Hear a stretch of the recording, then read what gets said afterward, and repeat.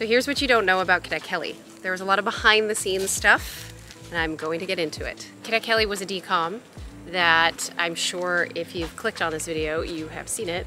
It was one of the most popular decoms of all time, dethroned by High School Musical.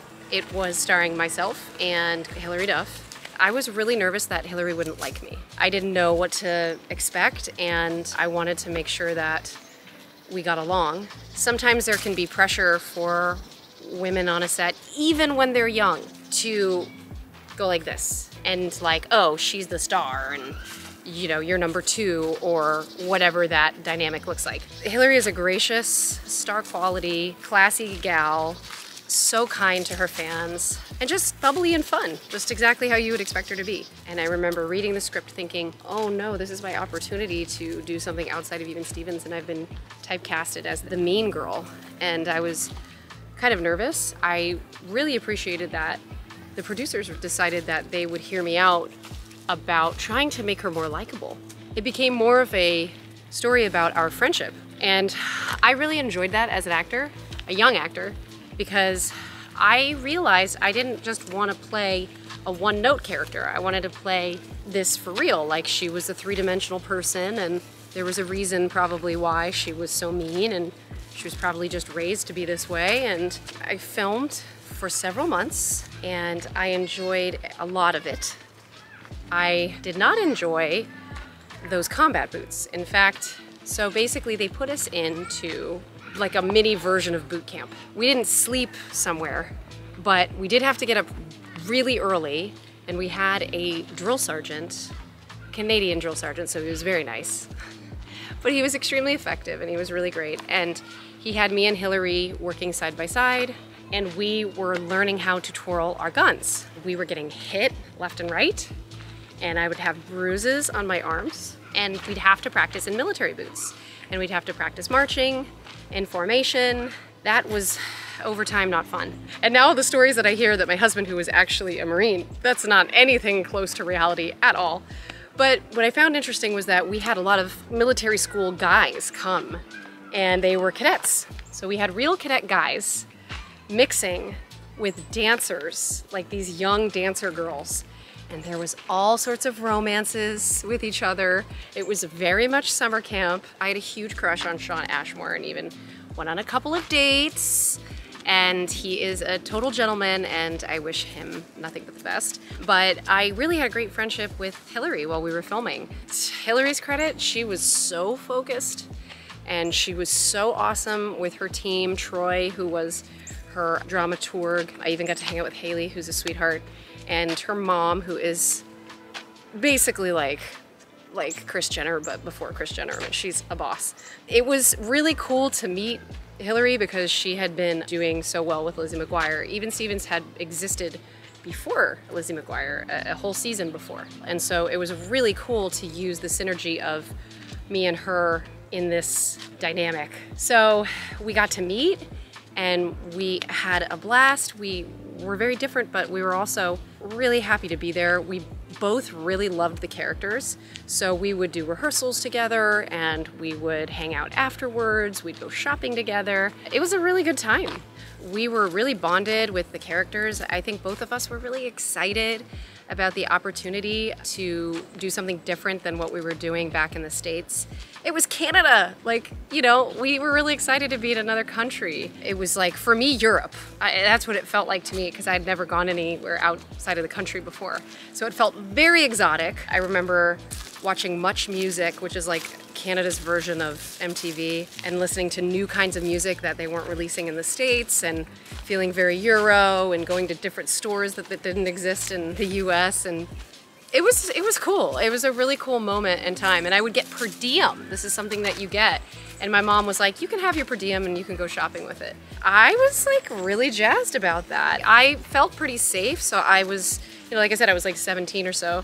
So I got to walk anywhere I wanted to go, and I had a really great summer that summer. The filming was a little stressful. We definitely had a lot to coordinate when it came to having that many cadets.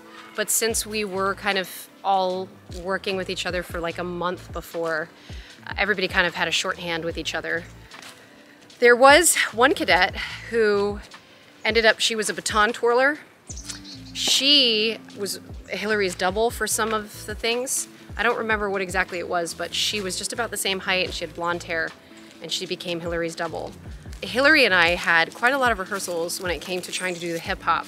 Now, side note, Hilary is an amazing hip hop dancer. I don't know the last time she danced, but she's actually really, really talented, and I am not. I had a ballet background, so even more how different we were when you see us do the whatever that is. She was really good, and I just felt more like uptight, you know? And so what I think was fun about that is that I kind of just put that into the character, being this like uptight person.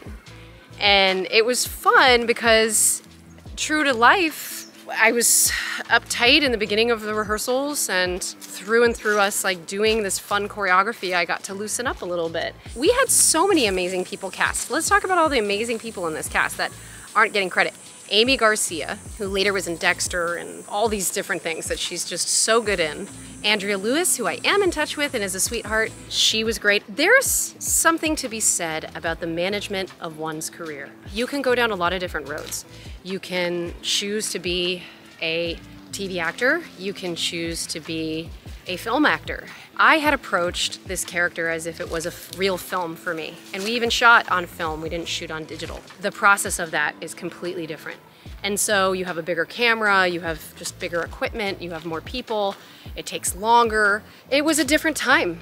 Things have moved to a completely digital era. It's pretty cool. You know, before I started doing Disney stuff, I was really into the New York indie scene. I did a lot of independent films with really amazing actors. I was in a Woody Allen film. I was in a Hal Hartley film. I was set to do indie movies in a dramatic way.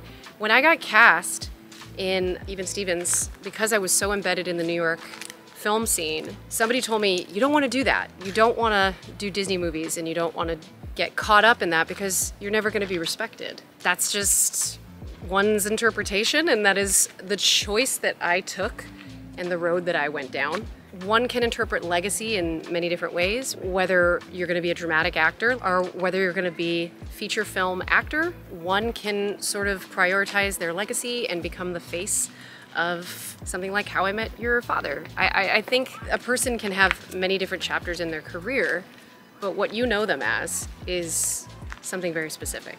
You know, after it was edited and everything, I was kind of hoping that I'd stay friends and stay close to Hilary, but she was so busy with her show and I was too busy with my show, and she started recording music. I remember seeing a demo and I had kind of asked her, I was like, are you gonna sing?